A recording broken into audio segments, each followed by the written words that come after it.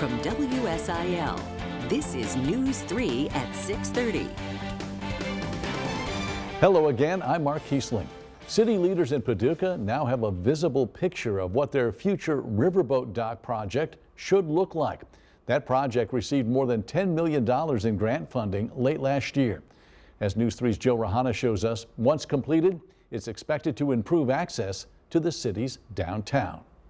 This area that we're standing right now, this will be a new boat dock for our river cruises. With more than 30 cruises docking in Paducah each summer already, Mayor Brandy Harless says the riverfront project will only make it more inviting to grow tourism downtown. So we have a big opportunity here to leverage hundreds and hundreds of passengers who get off those boats, who go into our city and spend their money. And that's what we want to happen. Paducah was born as a river city, with its river roots reaching back long before it was officially incorporated in the early 1800s.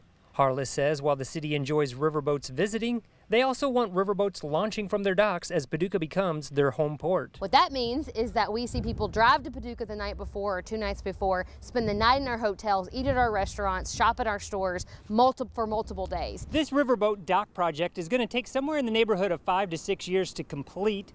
The mayor is hopeful that they can get started in the next 2 years. Anytime you have these kinds of projects, you've got to be flexible. There's no doubt about that. We're talking about environmental concerns. The waterways have to be included, the Army Corps of Engineers. There's a lot of people who have to come to the table to make this happen. She says the river industry is one of the largest industries in the city, which they don't take for granted. And so at any time we want to honor the river, celebrate it, but also my goal is to see more people utilize it. We want to see how we can get people out on kayaks, out on canoes, see our passengers come from our riverboat cruises so that we can continue to utilize that river for the good of our community. Reporting in Paducah, Joe Rahana, News 3.